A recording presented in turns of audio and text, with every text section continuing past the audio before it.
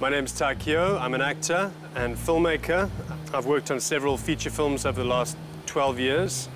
I've appeared in TV commercials both in South Africa and for the international market. I've done TV series locally and internationally. And I'm looking to expand in the future, go more into production because it's a bit more stable. But besides that, I'm just like a fun-loving guy, originally from Cape Town. I'm now living in Johannesburg, and I love what I do.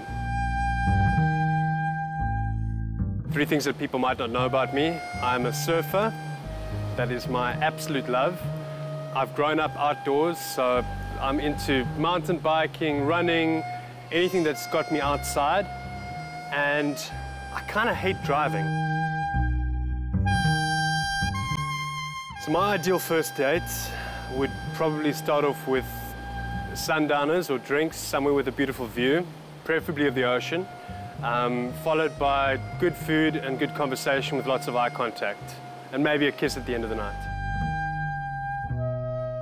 So this is the only visible tattoo if you see me out and about. I have 3 other tattoos, which came about on my 18th birthday. I was in Bali, and I don't actually remember getting them, but I woke up with 3 Chinese symbols. Thankfully, they're in places that you don't see. And that's it for Hunk of the Week. You can follow me on Twitter @Keogh. Let's head back to studio with Lorata.